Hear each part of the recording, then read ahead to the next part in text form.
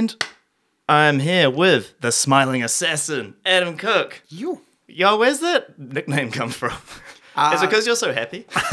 Yeah. No, so that came from one of the first gyms I trained at back in Tasmania. Yeah. And again, it just came from I was just constantly smiling on the mat, really. But like to try to be a little bit of an assassin as well. So two and two got put together. It was one of the ones where I didn't really choose it. It just kind of got given to me. I'm just imagining you like rolling or something and just smiling like so much, just like putting someone in an armbar. Like this, I love this.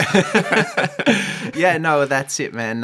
I think training is obviously what makes me happy, and I like to kind of embrace that. When did you know that martial arts was like, oh, this is my thing? When did that come in? Was it the kickboxing? Was it Taekwondo you started in? I can't remember. Like a freestyle karate, but yeah, like basically karate? Just like a traditional martial art there that started off as self-defense. But I guess like when I knew it was my thing was pretty early on in life. Wow. I mean, I've been saying that I wanted to teach martial arts. It's kind of a separate thing between martial arts and mixed martial arts. Like I didn't know about MMA for a little while, but even growing up as a kid, like I wanted to run my own traditional martial arts like dojo. And like going through high school, that was how I made like my pocket money and stuff, was like teaching classes. So I guess like kind of I fell in love with martial arts. I started at 7, again with the traditional karate, and like straight away I knew that I loved it. But as far as like a job sort of thing, it's like what I wanted to do with my life. Again, about age 13, 14, again, I was in high school, and I started teaching. One of my first gigs was teaching a program called the Little Ninjas program, which was 3 to 6 year olds. And seeing like the 3 to 6 year olds in like a little gi with their little white belt and stuff, it's pretty cute. They do cute. some pretty adorable things. It's fun. But but being lucky enough to be able to do that and find my passion early on in life is something I'm pretty grateful for. Yeah, finding the passion early on is I've found that to be quite difficult for myself, with like trying to find out like what is the thing that kind of gets me going. And some people really do find it early, or you have to try a lot of stuff. But so how old were you? So high school you were like, this is So again, this wasn't even as far as competing goes, like fighting to make money, but this was just more like teaching traditional like karate. And I knew that I wanted to do that again, like ever since I've had my first little gig doing it. Again, it was like, it would have been age 13 that I started teaching with the kids. And then ever since I started doing that, it wasn't a lot of money, of course, but it was enough just to, like I said, give me a little bit of extra pocket money, buy some McDonald's here and there after high school and stuff if I needed it. But so that was enough. And ever since I was doing that, I just thought, I'd want to keep doing this. So just when you say karate, because I remember, because I started in karate when I was 4. I think I did it for a bit. I grew up in the UK and then I moved to New Zealand, so I did a little bit of karate there, came here. Karate was a really hot thing. It had like a real like moment in time for probably, I don't know how many years, but that was like the martial art or like the style like kids just did. Yeah. Whereas I didn't hear about jiu-jitsu, literally, I don't think until I watched the UFC. I didn't even know what that was. Yeah, well, that was the thing.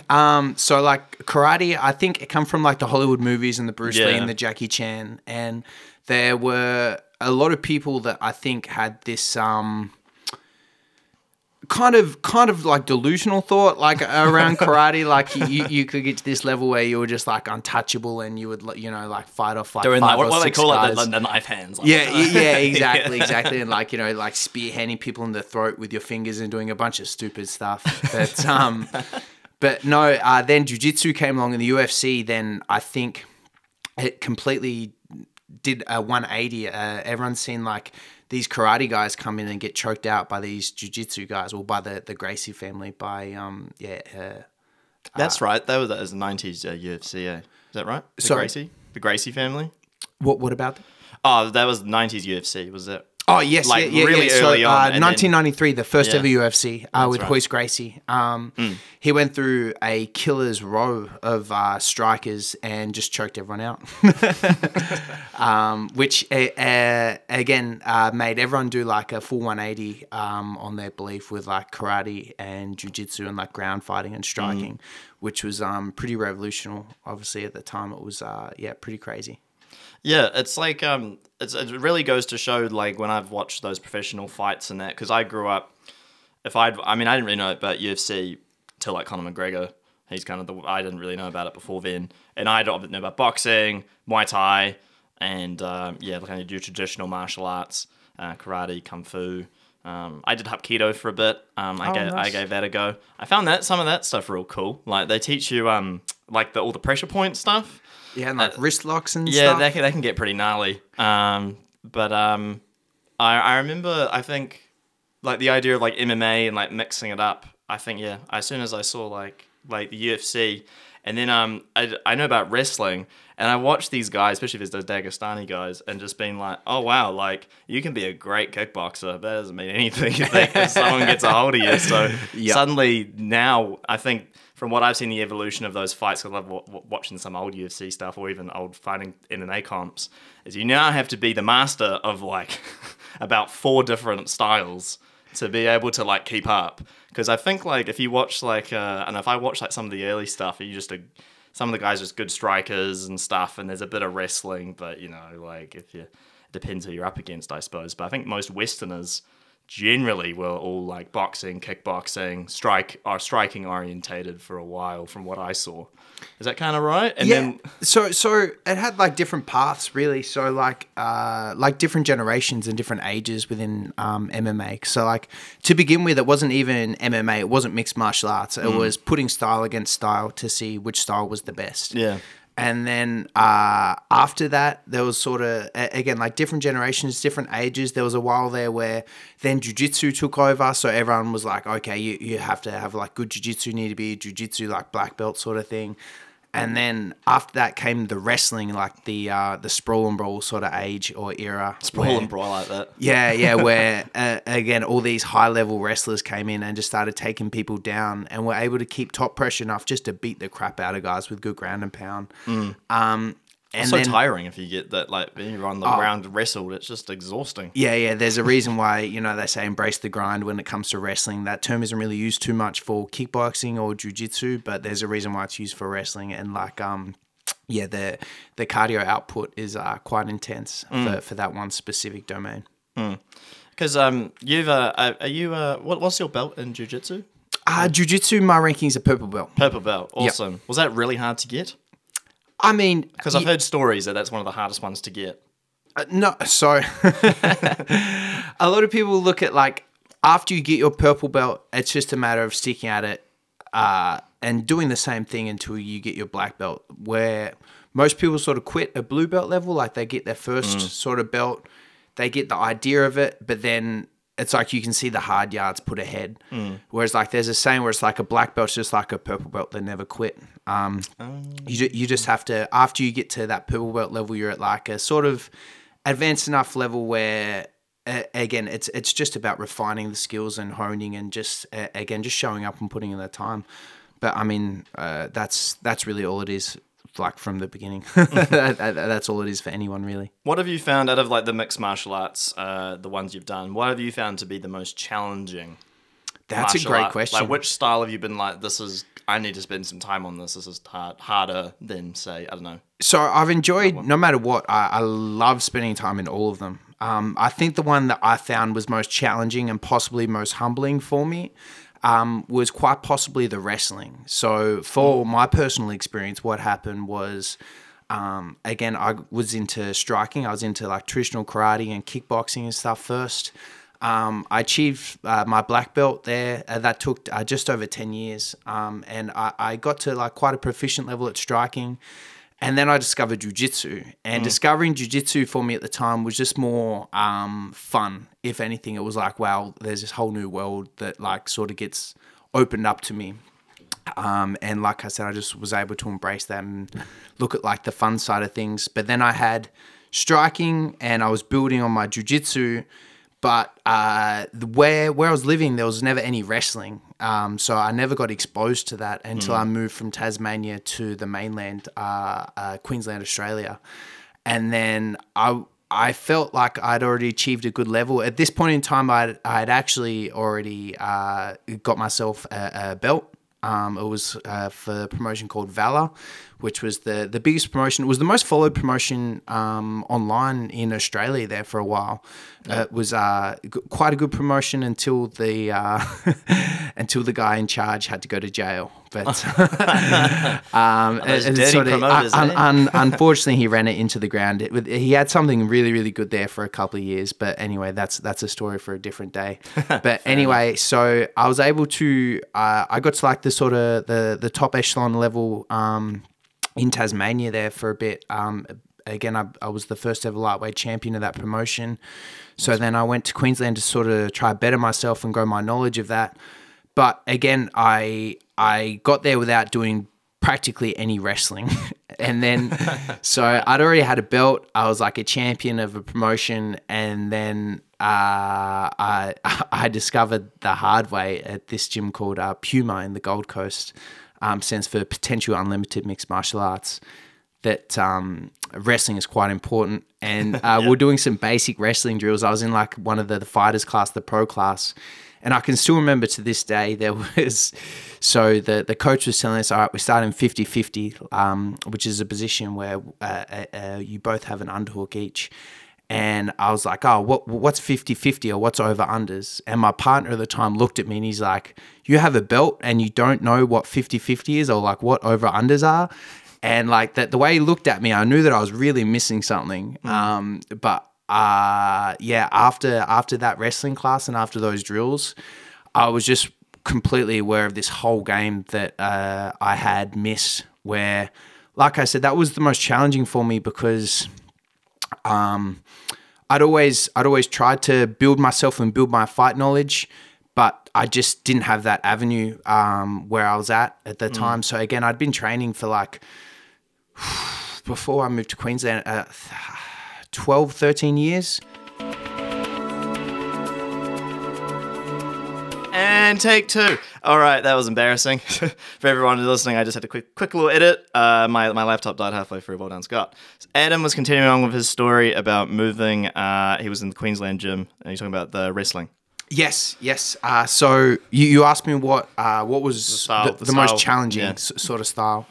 Again, for me, wrestling was definitely the most challenging and humbling because I'd already poured so much of my life into trying to learn as much as I could. And I thought with learning the stand-up and learning the ground game that I was learning like striking and grappling. But then I realized that there was this whole world of wrestling that I'd missed out on, especially like work up against the cage, or again, just anything in general, like just even being able to shoot a decent double leg. And getting like putting up against the wall, right? Yes, and how to get out of like, I watch like you guys do that because I've just started doing a little bit of wrestling and I noticed like I haven't done that stuff yet. And I'm like, that's another whole world as well. Yeah. So again, discovering that, again, there was this whole new world that I had been missing out on when I'd already considered myself to sort of be quite a good mixed martial artist. And then again, just seeing that huge hole in my game, that, like I said, was definitely the most challenging and the most humbling sort of aspect. What made it, I think, a little bit worse was I still remember one day when the head coach sort of turned to me and he said to me one day that, he's like, are you sure you don't want to like just do Muay Thai? Like, are you sure? Like, the gym we're at in Burleigh Heads was close to John Wayne Parr's gym. And he actually kind of recommended me go over there and like get palmed off to sort of John Wayne Parr, which would have been amazing. But I've always been interested in mixed martial arts and knowing the whole picture. Yeah. But again, that one kind of hurt and cut me a little bit deep. That that the head coach, rather than have me as like part of the team, was kind of like, "Are you sure you just don't want to be a striker? Are you sure you just don't want to focus on this kickboxing stuff that you seem to like so much?" But yeah, so that to answer your question, yeah, wrestling was definitely the most difficult for me to sort of come to grips with and implement into my game. But yeah, of course, absolutely zero regrets that I finally did. Yeah, no, good stuff. Yeah, for me, I've always just done martial arts, very casually, and then I noticed it starting at CKB, the jiu-jitsu, and because normally I think I hadn't been to a mixed martial art gym, and every gym I notice it's like you go do boxing here, it's just boxing. You do Muay Thai here, it's just Muay Thai. You go jiu-jitsu, it's just jiu-jitsu. You go karate gym, it's just it's like every gym is like that's it. So I hadn't really found MMA's really taken off, obviously, the last 10 years from what I've seen in New Zealand. Yep. And so more of that has popped up now. So it's like a gym now offers more than just your standard, we just do one thing here and that's it. So that definitely is great for me because I can dabble in different things, but obviously changing completely your mindset entirely to the adapting to a style that you just for me I'm just oh my god, especially because I started in boxing and I just do amateur rounds and I did kickboxing and I was I'm not gonna worry about kicks, but I'm always standing.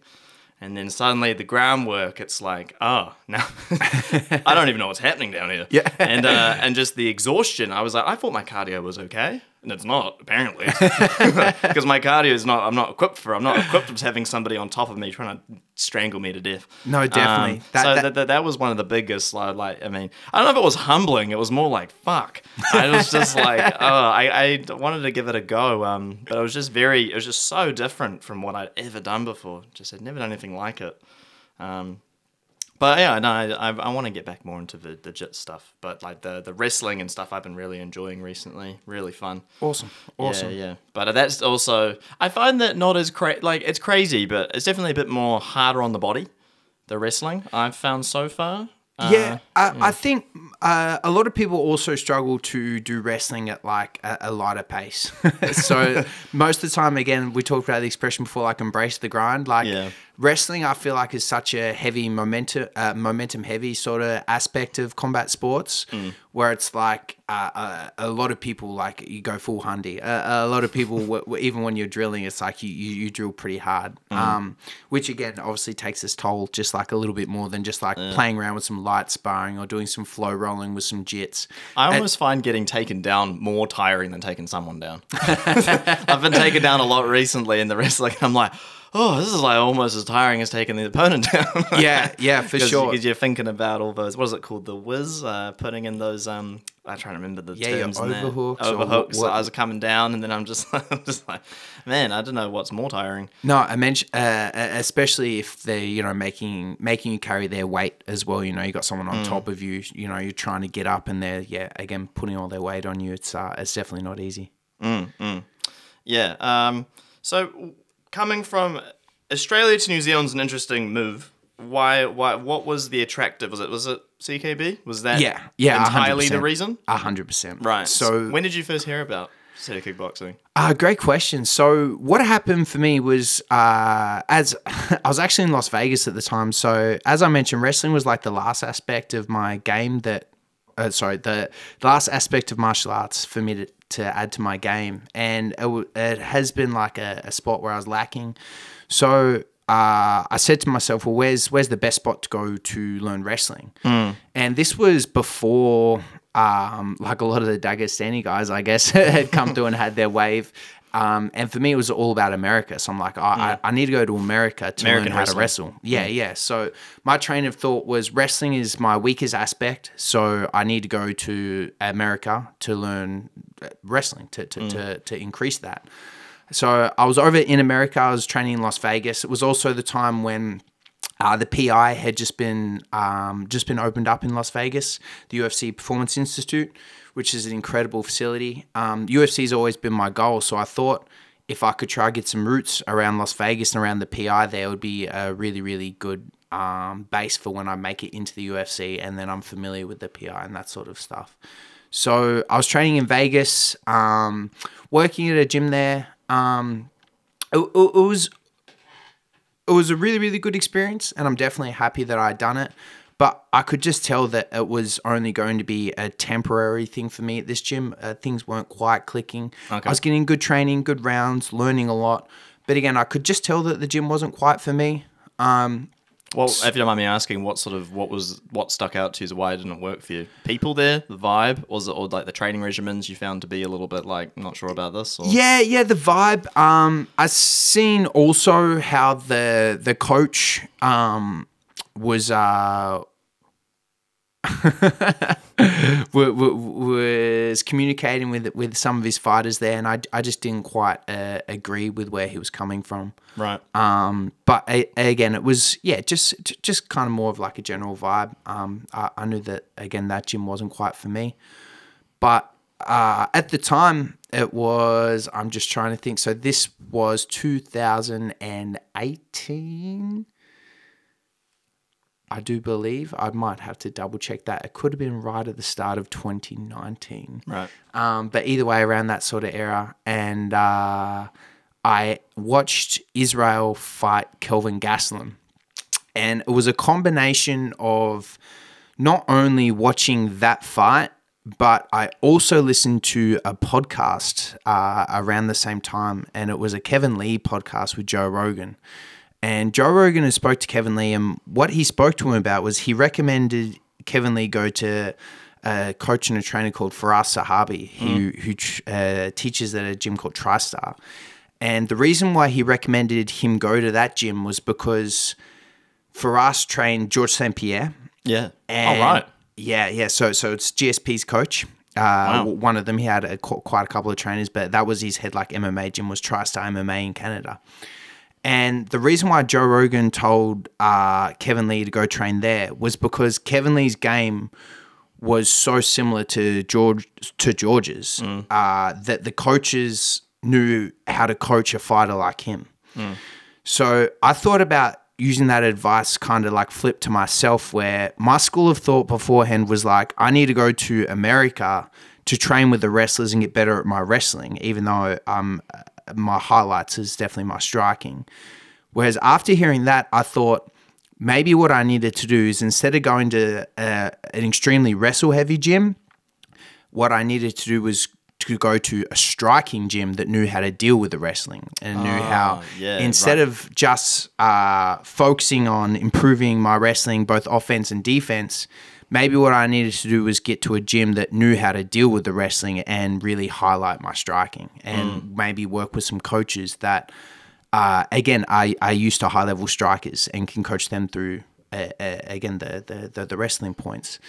And then, obviously, watching that Kelvin Gastelum fight with Israel afterwards, it kind of made me think, wow, well, like, they've got something special going on in New Zealand at this point in time. You know, you got guys like Izzy, like Dan, like Kai, had all these high-level guys from this side of the world that were doing so extremely well in striking, but then also dealing with the wrestling and how to go about that. Yeah, well, that's something I saw. I can't remember which fight it was. It was with Izzy, and his takedown defense was just like pretty. I was just like, wow, I'd never seen like someone deal with like a takedown defense so well. Could have possibly been, the Derek Brunson fight. I remember that was one of the big ones, because that was one of his big tests against a high-level wrestler. It could have also actually been his debut against Robert Wilkinson, who is actually from Tasmania, where I'm from as well. Oh, so I watched that.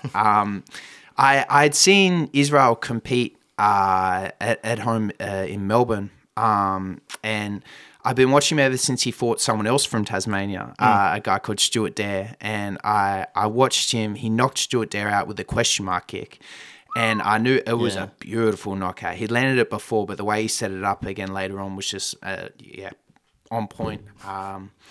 And ever since that fight, I'd been taking like close notice. And then watching Rob fight him, I knew that Rob was, or in my opinion, a little bit more of a level up than Stu. So again, these guys, they were from a gym back home in Tasmania. It was one of the only gyms that had wrestling. It was down the very south part of the island. So they were, again, in going back, when Valor first came in, when mixed martial arts first came to Tasmania, it was very, very much, even though it was the early 2000s, it was very much like the early 90s as far as mixed martial arts went, where what happened when MMA came to Tasmania was it was every gym style competing against other gym styles. So it was like our gym was like a karate gym. Like it wasn't even called a gym. It was more a dojo. So it was like us trying to prove that karate was like the shit. And it was against, again, like other boxing gyms who thought that boxing was the shit. And then it was against guys down south, jiu-jitsu gyms. And again, there was only like one gym really in the whole island that decent wrestling or focused on wrestling. And that was out of a gym called HTC, Hybrid Training Center. And they were, again, right down the southern part of the island. So it was like a 4-hour drive, a little bit too far to go on the daily to improve my wrestling, unfortunately. But it was actually one place that I did contemplate going down and moving down there to train. Unfortunately, I chose to move to Queensland to train my wrestling instead. But again, it was definitely still an option because it was the one part of the island that actually, had some decent wrestling.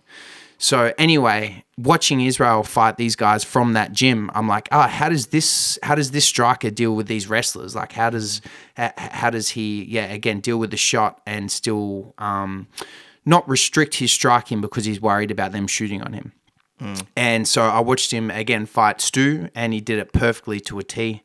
And then I watched him fight Robert Wilkinson, and again, I knew Rob was like the guy from this gym. He was like the gym owner was a guy called Priscus Foginolo.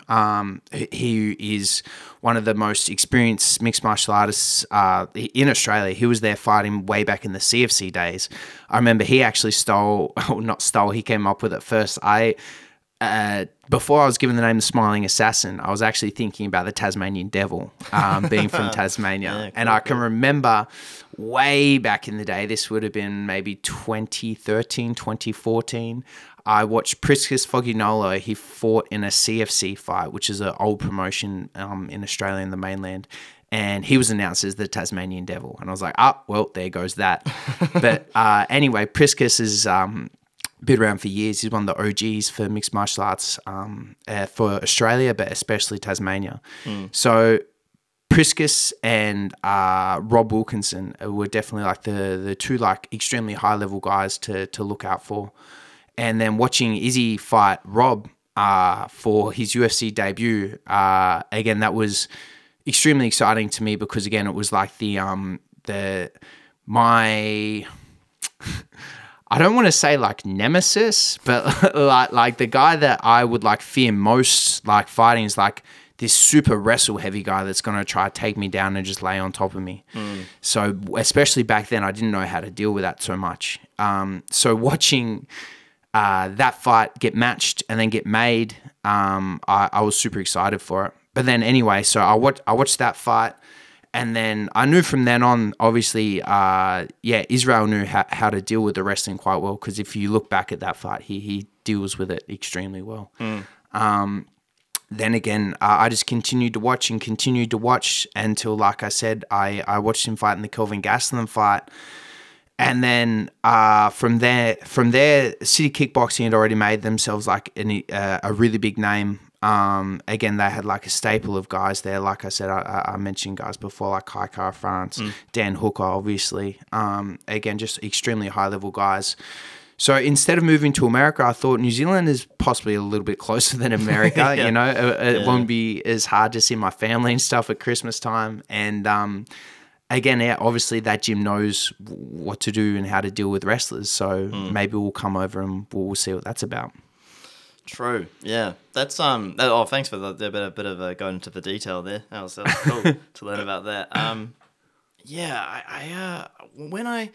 When I like look at the a lot of the different styles of fighters who are coming in at the moment, especially from CKB. One guy I've been watching some of his fights because he got in, was it like Kevin Jusay like last year, because he's judo.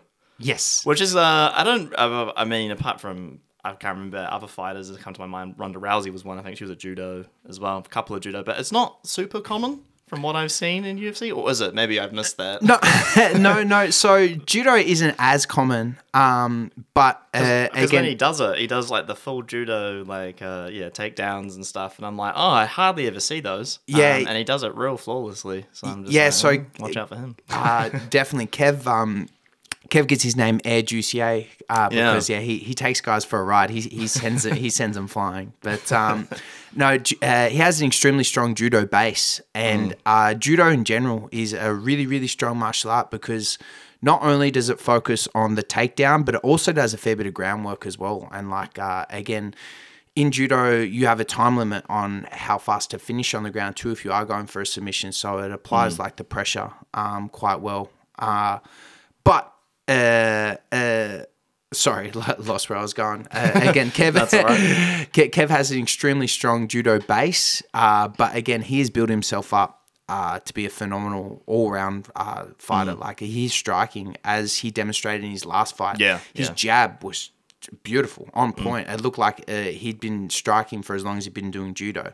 Again, he just, I guess, all the work he's put in at City Kickboxing has really paid off there. Sure. I guess to delve away a little bit from the fighting, I kind of want to, as from Tasmania, you lived in Australia, you lived in America, you've been in New Zealand now 5 years?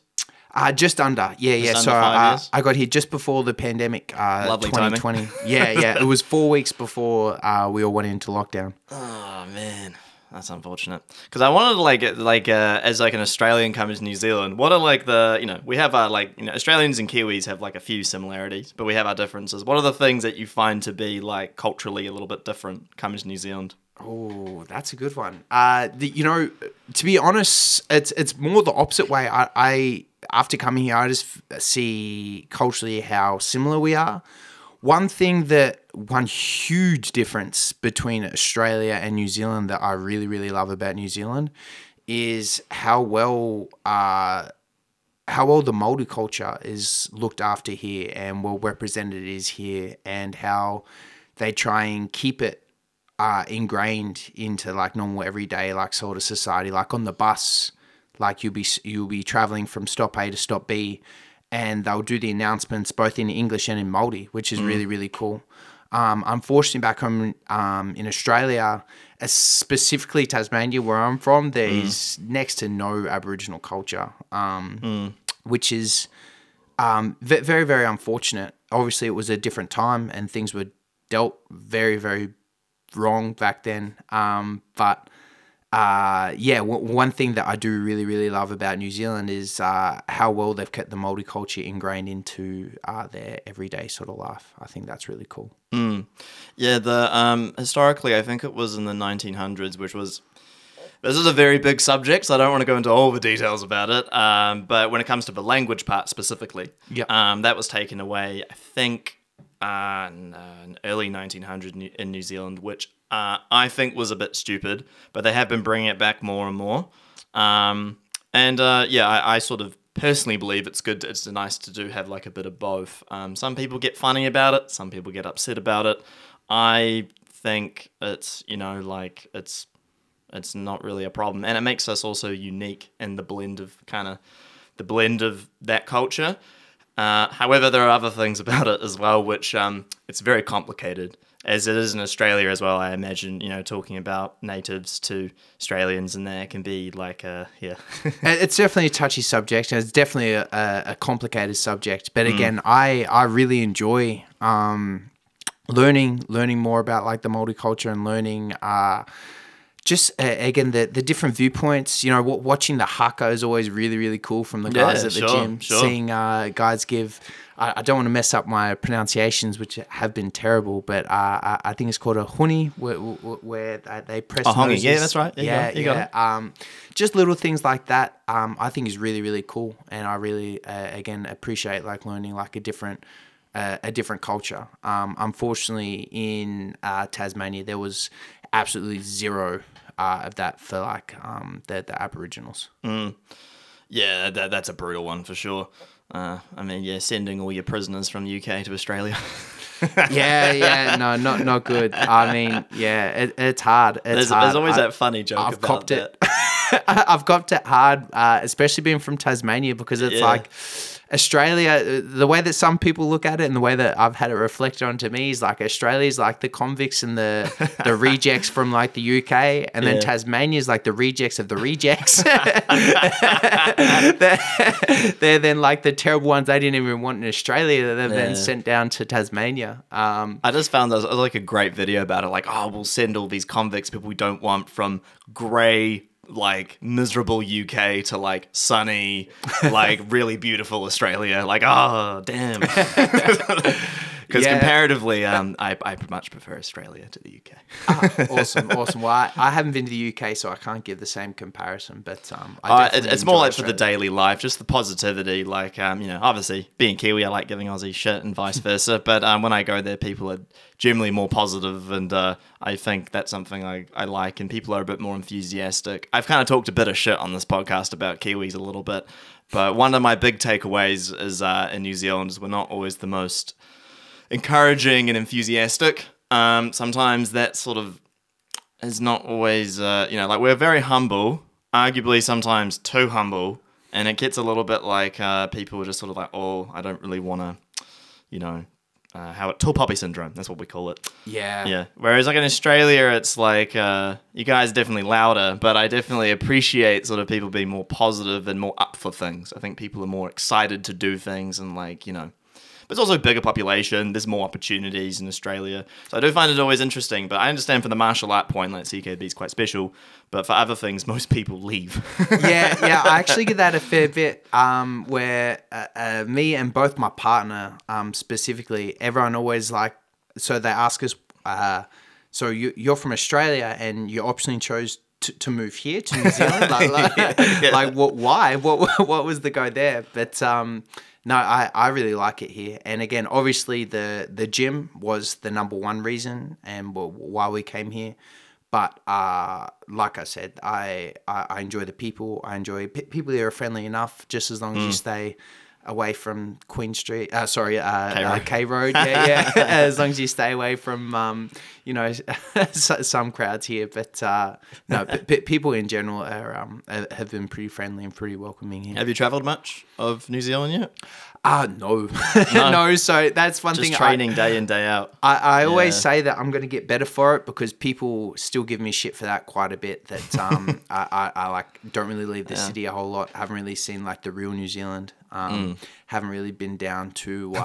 That's always classic. The real New Zealand. Yeah. Well, I mean, I relate to it. I was lucky enough to go see Theo Von earlier on this year, and I went to it too. It was fun. Oh, nice. Yeah. Well, he had a bit talking about how it's funny when you get here and you just rock up, people tell you that you have to go somewhere else. I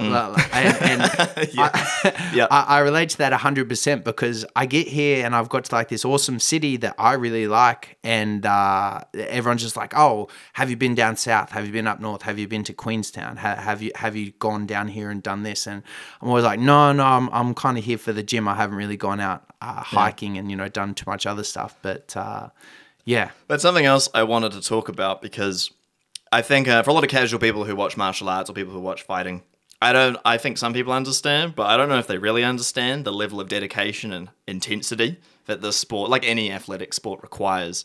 So can you walk me through your day today? Yeah, sure. Because I just want to, I also want to, because I kind of think I know what you do every day, but I think I'd be really cool if the listeners also can get something from that, because the lifestyle that you live is very disciplined and it's very intense. Yeah, so most days it's hard. Days can differ because the schedule is just a little bit different depending on if you have conditioning of like a morning or a night or which day it is on. But let's just say like the average day most of the time, I wake up around about, again, it depends on what classes are on which days. Most of the time it's around about 6 or 7 a.m. Then I'll go to the gym. I'll either teach a class or a private lesson first. I have been privileged enough to help out on the Alta coaching staff, which is an amazing program they have at City Kickboxing and all around the world. The Alta program is really, really cool. I really appreciate being a part of that. So if the Alta mornings are on, it's a much different morning. It's a 4 a.m. start. But if not, most of the time, again, like I said, it's about 6 or 7. I'll teach my private sessions. Then in camp, conditioning is then from 8 until 9. Then pro class from 9 until 10:30. And then I get a little bit of a break during the day. I'll then use that opportunity I'll get home, scoot home, and then eat.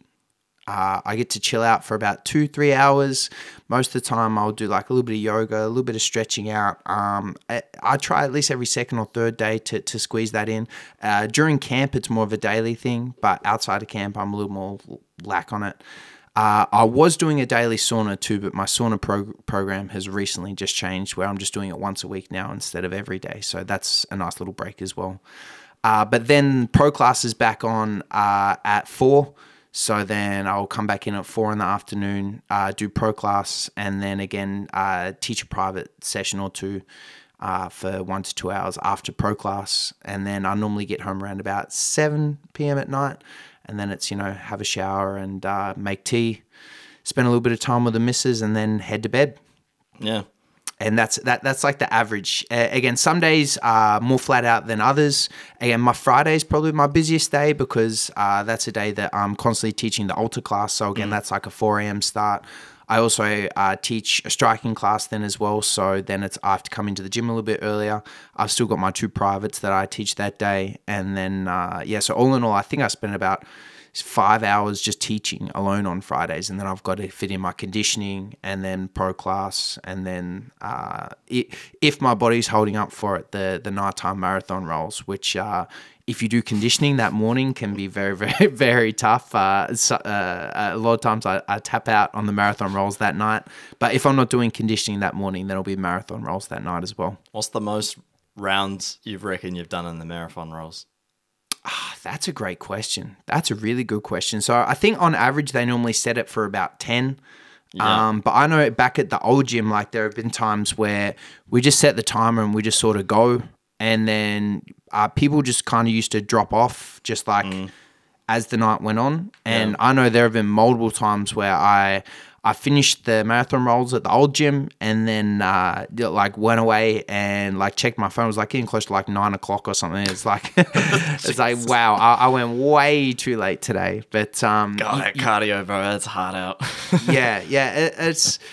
It's a really, really cool thing. It's something that I really love about jiu-jitsu because it takes your mind off it. You're not thinking about the grind the whole time. You're not thinking about you're doing a workout session. A lot of time you're so just into thinking about not getting choked out or thinking about, trying to choke someone out that thought isn't really in the back of your head. You're more just focused on jiu-jitsu itself. Yeah. Another, I was going to ask you this as well.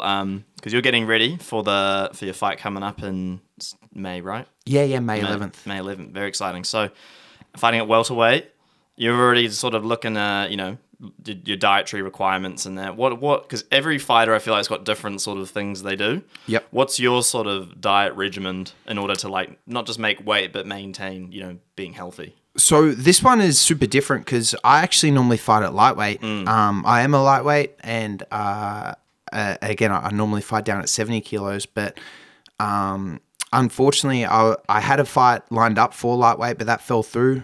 I was pretty disappointed. I already started cutting down, and then Huge offered me a fight up at welterweight. So the opportunity was just there. And the way I'm looking at my career, I've already missed out on a couple of things due to some outside issues. I'm just trying to make up for lost time. So I'm jumping at every opportunity I can get right now. So I'm taking the fight. And so this time dietary, it's pretty easy for me. I'm just trying to make sure that I'm nice and fueled for my sessions, and it's okay at the moment if I'm putting on a couple of kilos, which is actually extremely nice. Normally, it's a huge factor. It's a huge stress for me. Especially to lightweight, because that's a lot of cutting. Yeah. If you don't mind me asking, what's your normal weight? So right now, for example, walk around, I'm 83 kilos. That's what it was yesterday when I weighed in.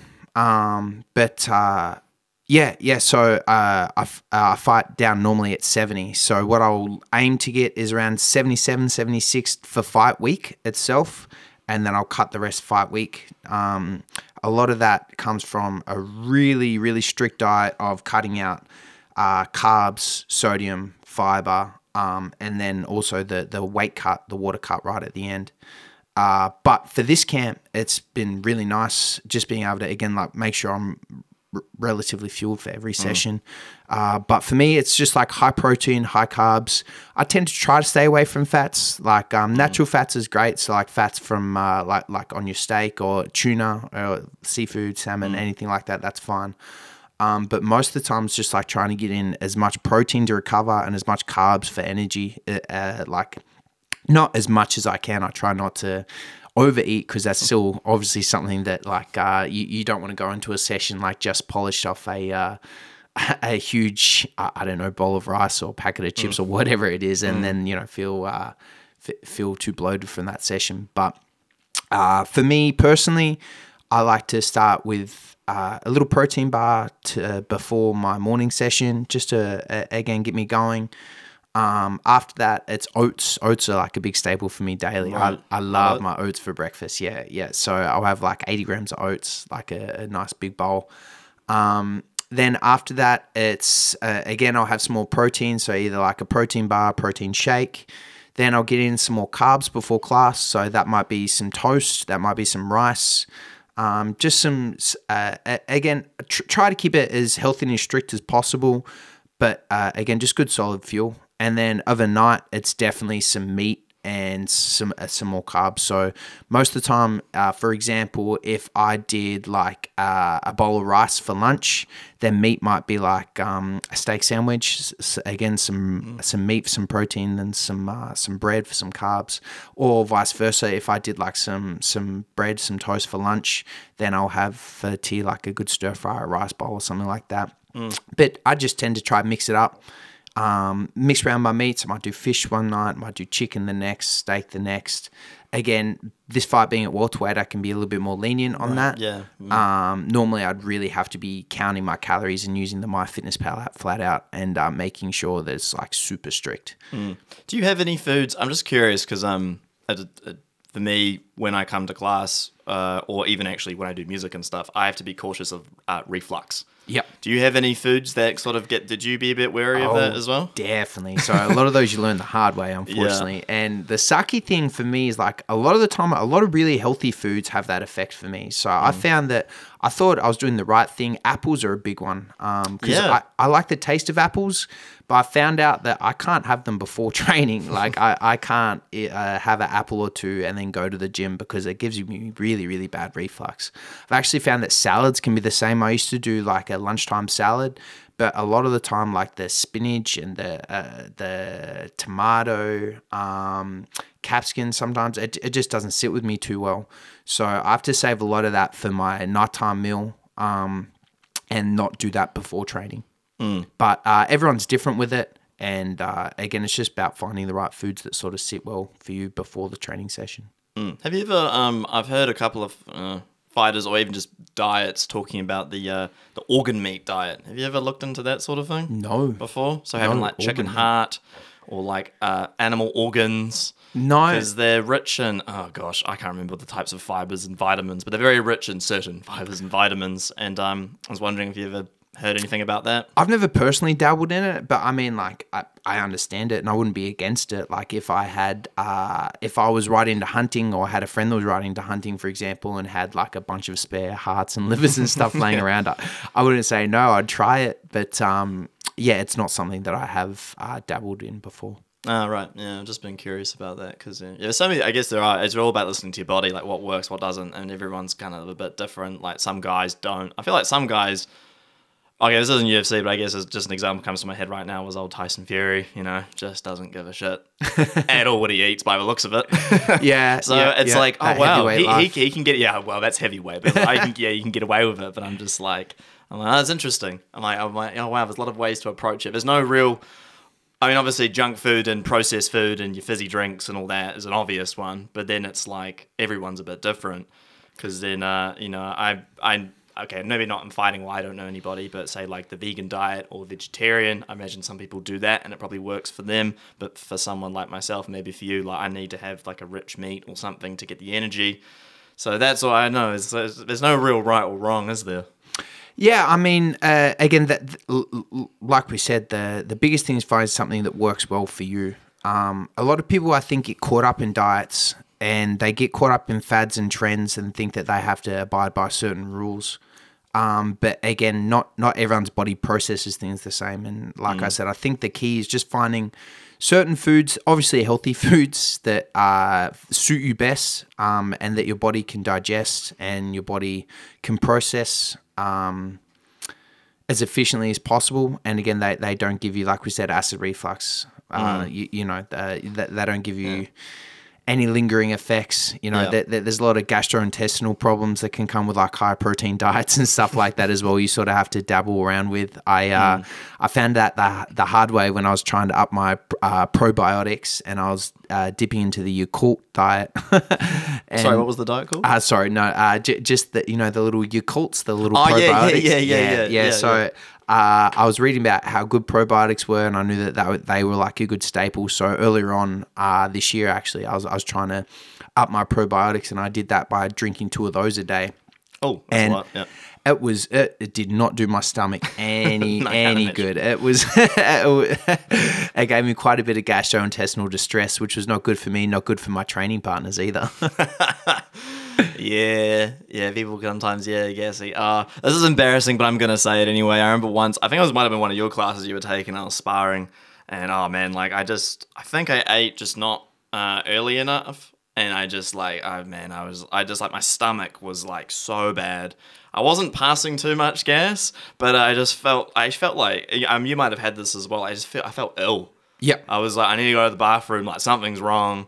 And I just had to leave, but yeah, no. So every time it's quite similar. It's interesting to because as like being a musician myself, there's actually a lot of similarities between the two. Reflux and what you eat before, like when you play a show or like a fight, it's actually quite similar. Yep. Because we're talking about the reflux, but also if you eat like an hour before and you're trying to sing, it's not going to work for you. You're going to be belching and be burping and it's going to you're doing generally like a 40-minute set. I guess most average fights, if it's 3 rounds, 15 minutes, would you say? Yep. Average? Yep, that's the average. Sure. Like you got 15 minutes of pure concentration and body high intensity and, a gig not the same, but similarities. You're really in the moment, you're burning calories on stage. Not to the same degree, of course, but to a certain degree. So it's like, I've really found that quite interesting. Like when I have done sparring and training, I'm like, it's like, I feel like I'm almost playing a show. Yeah. Well, no matter what, you want to be, if you're performing, you want to be just functioning efficiently, and you want to, not have those sort of problems in the back of your head. The less that you can worry about that, and the more you can just focus on your performance is, I think, key. Yeah, hard out. All right, bro, we're getting near to the end. I would like to throw some quickfire questions at you. They're kind of quick fires, but they're just questions. But I'll try to get through them quickly. So first one is misconceived perceptions about martial arts.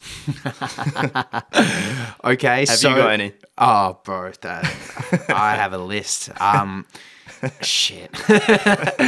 So the biggest thing I think of there is like just McDojos, and a huge something that even like annoys me quite a bit, like it gets to me, grinds my gears, is being like a traditional martial arts, a karate black belt. The McDojo life has kind of killed what it means to be a legitimate karate black belt, what it means to... Sorry, just to explain, what's a McDojo? Okay, sorry. So a McDojo is just like a franchised traditional martial art that most of the time specializes in bullshit. It's right. It's like I don't know about this. Oh, really? No. Okay, so there's great pages if you look up like McDojo Life and stuff like that online on socials. But basically, when I believe we were talking about this earlier, when there was like a big kickoff on like karate and traditional martial arts, way back more in like the 90s and the early 2000s, it was a little bit more of a focus. But what happened was, people were even advertising like get your Taekwondo black belt in a year. Like I remember like Blitz magazines and stuff like that. And it's like, it's basically you show up, you pay the fees and you grade, you get given your belt. And it watered down what traditional martial arts is meant to be. It watered down what a very effective, efficient, it doesn't matter what the martial art is. It doesn't matter if it's karate or taekwondo or whatever name you're putting on it.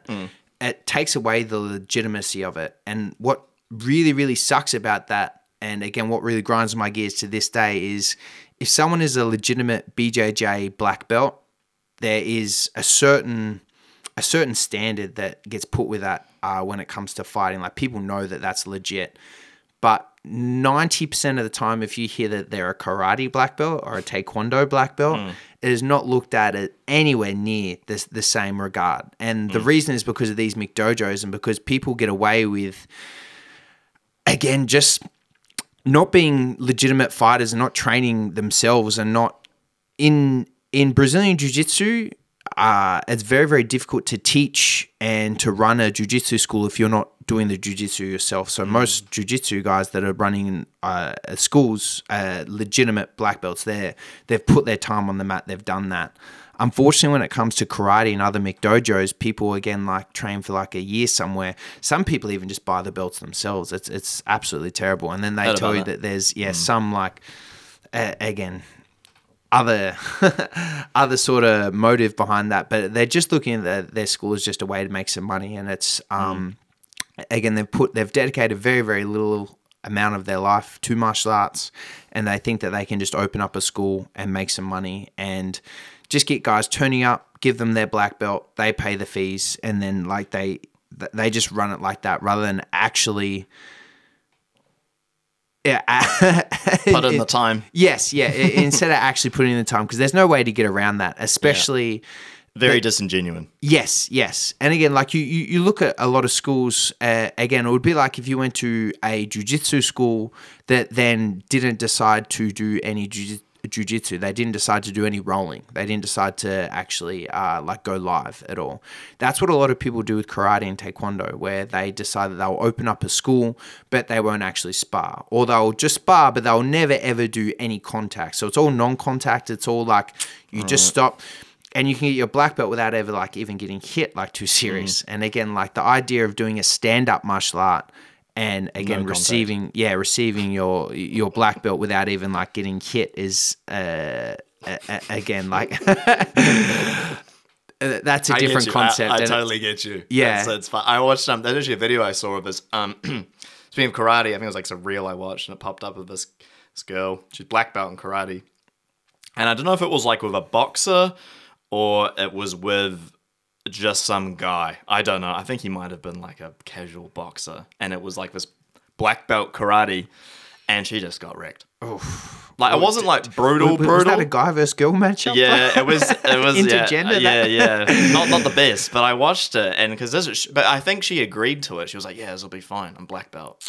And then obviously not. And I mean, that's the other thing too. Not only like as like from a morality like point of view, where like not only are you watering down the values of martial arts, but you're also giving people this false sense of security. Like, even if it's supposed to be from not a competitive point of view, not because the person's going to go out and compete and fight, but from a self-defense point of view, if you give these people their black belt and they think in the back of their head that they actually can do something if, you know, an altercation breaks loose, they get this false sense of security that they actually can do some of these wacky moves that, again, have no legitimacy or, like, don't actually work. And if anything, you're just putting them more in risk of, like, getting themselves in a worse spot and getting hurt, like, far more than, if you actually just did the training. Yeah. On that subject, what would you say, out of your experience of being around martial arts for so long, what would you say is like one of the most like impractical martial arts you've seen? Like in real situations, what's a very like kind of useless impractical martial art? Like what? Which style is which like? Style? Oh, man, it's hard. It's so a lot of styles have some validity to them if they've been legitimately worked on, and again, like if you've put the years in and you've done real practice. Very few schools actually put in the real practice nowadays, though. But again, a lot of Aikido or Hapkido schools, a lot of the time are doing these crazy wrist locks that work quite well if you go along with them. But as soon as you don't and you apply some resistance, or instead of grabbing the person's chest, you punch them in the face, it sort of all goes out the window. And it, like I said, it doesn't do anyone any good. It doesn't do any good for the martial arts. It doesn't do any good for the person paying for. I don't know what they're paying for at that point, because they're not getting self-defense and they're not competing. So I don't know what they're paying for. But to be a part of a cult, unfortunately. Yeah, potentially. I know you're a bit of an anime man. What's your favorite anime at the moment? Oof, great question. So my favorite anime would have to go to Naruto for sure. And it's hard. I don't think it can ever change, because a lot of like what I value of Naruto is like growing up, learning like the lessons and the sort of values of that show. I took it like way too deep. I think I focused like way too much on some of the characters from there. But again, just from a nostalgic point of view and from like a value point of view, from an artistic point of view, I really like this style. I like some of the fights. I like the strategy. I like the story and the world building. I think they really, really nailed nearly everything. There's just a little too much backstory, a little too much repeats that they go through, and I think they rushed the ending there. But Naruto and Naruto Shippuden, definitely my favorite. That's cool. And you've got if you want to show you got the Pokemon tattoos. Oh yeah. So I'm not going to be able to get them all out. Yeah. I'm not going to be able to pull this sleeve up. But yeah, so Pokemon is definitely. It's funny because I look at that as nearly a little bit more of a video game than anime for me. It actually originated as a video game. Yeah, well, that started as what was it called? Pocket Monsters. Yes, exactly. In Japan. Yeah. And then they turned it into an anime. But again, I do have like just hard nostalgic values. The Pokemon and the tattoo in general is actually pretty meaningful for myself. As I got to age 16, I was still quite a Pokemon fan, and I was really ashamed of it. So like it got hard. Like when I was younger, it was fun. It was cool to like Pokemon, but then you get to that age where you start to like girls, and you don't want the girls to know that you like Pokemon. Yeah. So what were you doing this weekend? It's like, it was just at home. yeah, exactly, right? Like, people would see me, because I'd take my Game Boy and stuff, of my Nintendo DS to high school, and people would ask me what I'm playing, like, just games, just... But again, I used to hide it, and I used to be ashamed of it. So then getting it tattooed, I kind of like, I wear it on my sleeve on the daily, and like proud that I like what I like, Again, I spent years trying to hide it, and even trying to find my own ways around it. Again, I was like kind of ashamed of it. So I tried to look for other video games to play that was the same thing. Yeah. So like I tried to look for like other RPGs where you'd go around like, fighting monsters or something like that and capturing them and stuff. But there was nothing else like it. And again, I think the nostalgic like attachment I have with Pokemon really just has ingrained itself, where it gives me something, a feeling that not any other sort of video games or animes or TV shows do. I remember one of my first like Easter presents that wasn't chocolate. I can remember my mum went out on Easter one day and she came back with a Kmart bag, and it was Easter, so I was expecting just more chocolate. Yeah. And she brought out a VHS of Pokemon, the first movie. Oh, such a good movie. Again. That's deep. Yeah, bro. That is so deep. You look at like some of the cuts from that movie, has some amazing life lessons that to this day you can value. I don't know if it was the first, because I'm a big fan too, but the first or second one, I can't remember, where Mewtwo is like, there's a scene of him like going down in like the water, like drowning, and he's just talking about how like I'm just an experiment. And I'm just like, oh my gosh. I mean, Mew and Mewtwo have this conversation at the end of the first movie where they talk about how how we can all be the same. How people can be born of different circumstance, but at the end of the day, we're all the same, and we should all like be getting along rather than like fighting against one another. Of course. Dependent on our life circumstances, but. So For me, I looked for years on ways to get around my love for Pokemon and to try to like get it onto something a little bit more adult, but I just never could. Nah, and that's then cool. I still play it sometimes. yeah. So I've just learned to embrace it. And again, so my tattoo I actually got is like merging two of my favorite things, which is like Pokemon and martial arts, which I can get up a little bit. You can see the Bulbasaur line. I've got the original starters. So the Bulbasaur line is like it's him, but he gets like Muay Thai wraps, and it's like a striking sort of tree where, again, he has a little bit of like scar tissue from like, it's very, very common for most Muay Thai fighters. They'll end up with a little bit of scar tissue over their eye, like from all the elbows and stuff. So, you know, by the time he gets to Venusaur, he's got the scar tissue, but he's also got the bands and the headgear. So basically, the tattoo kind of represents, I've got one path, which is the striking path, one path, which is the jiu-jitsu path, and one path, which is the wrestling path. And it shows their progression in that specific sport, but it also shows the wear and tear on their body from that specific sport.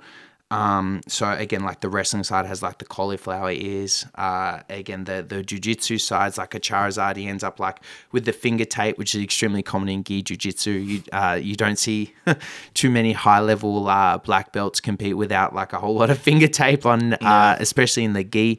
But yeah, it's just something that I think was pretty important to me because I like both of those things. But again, I wanted to be comfortable with myself expressing both of those things. And in the past, I have been, again, like, I'm not as sure if you'd use the word ashamed as much when it comes to martial arts, but I've definitely hidden it from people, you know, like when people like ask me like what I do for work and that sort of stuff and what I'm like sort of doing with my life. It's sort of a thing where, especially when I lived back in Tassie, it was looked at as like a little bit of like a drop kick sort of, it's not a real job, you know? Oh yeah, 100. That's like with so many things. Yeah. So it was something that like I was following my passion, but I sort of felt it was it was something that not most people would agree with. No, most people are scared of people who follow their passions. That's what I think it is. I think there's a lot of fear from my experience of people who try and do things. They're like, oh, I really love this and it's going to be hard, but I want to do it. And why would you do that? You can't afford a house. You can't save money. You can't do this and that. But then it's like you're the one who gets to live the life you love, and then someone's stuck doing a job that they hate, but they were told that that's the best option. Yeah, and that happens so much. They use it to justify their own reasoning, sort of thing. Yeah, and it's just it's unfortunate. But I've noticed a lot of that in my life as well. All right, sweet, bro. That was cool. Explanation of the tats, dope. I didn't know you had like the wrestling and like the disco. That's cool. That was cool. I thought it was just like you love Pokemon. Yeah. So a lot of people, I should probably like put up a post about it, but a lot of people, just see it and they just think it's a Pokemon tattoo. But no, it's very, very martial arts ingrained as well. Yeah, that's awesome. All right, dude. So May 11th. Yeah. In Townsville. I guess I should, pump up. Finally, after Jack Jones, is that the Jack James? Oh, Jack James, sorry. Yeah, all good. So, after a little bit of time off, unfortunately, due to injury and a couple of surgeries and just getting my body right, I'm now finally in fighting fit shape. I'm feeling strong. I'm feeling good. And, ready to come back on May 11th and put on a damn good show and remind everyone that I'm different. Remind everyone that I've got a little bit of that X factor, a little bit of something special. Looking forward to putting on a great show. It's against an extremely tough guy, a big guy too. Not only that, it's a welterweight who's like coming down from middleweight, and I'm a lightweight who's like not really known as being a big lightweight, but I'm going up to welterweight anyway to give it a good crack. He's also a BJJ black belt and a proficient striker as well, really, really strong fundamentals. He's also been traveling rounds, done a lot of work in Thailand and stuff. Again, it's not a fight at all that I'm taking lightly, but it's going to be a damn strong fight. And again, it's something that I look forward to reminding people that, again, I'm different. Yeah. Awesome, bro. Hey, man, I really appreciate you coming on, chatting about your story and your love for martial arts. And I think a lot of people are going to I hope will take a lot away from this. Thank you very much. Thank you so much for having me. This has been really fun, man. And I really love what you've done with the place. It's like a cool little studio here. That's cool. Thanks, bro. I try. All good. All right. Thank you, everyone, for listening. Just make sure you check out Adam online, Smiling Assassin. Follow him. And May 11th. I'm Beatdown Promotions. Let's go. Let's fucking go, man. All right. Awesome. Thank you, everyone, for listening. All right. Bye. Bye.